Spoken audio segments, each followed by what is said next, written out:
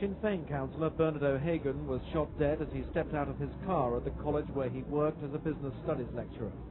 His killers, the u.f.f, a cover name for the paramilitary Ulster Defence Association, had said last week that it was stepping up its campaign of violence.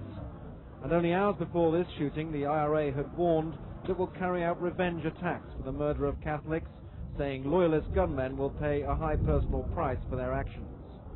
Mr. O'Hagan, aged 37, was a father of 3 and became a Sinn Féin district councillor in 1989. Maharafelt Technical College closed down today as a mark of respect. He was a real professional who gave 100% to his students. There's no doubt that he was an outstandingly good lecturer, and for that he will be greatly missed. As Mr. O'Hagan's body was taken away, another victim of loyalist gunmen was buried in Belfast.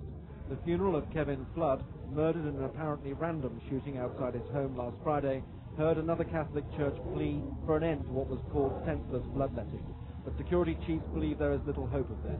Ulster violence has claimed the lives of 59 people this year, 45 of them civilians. Andrew Simmons, ITN, Northern Ireland.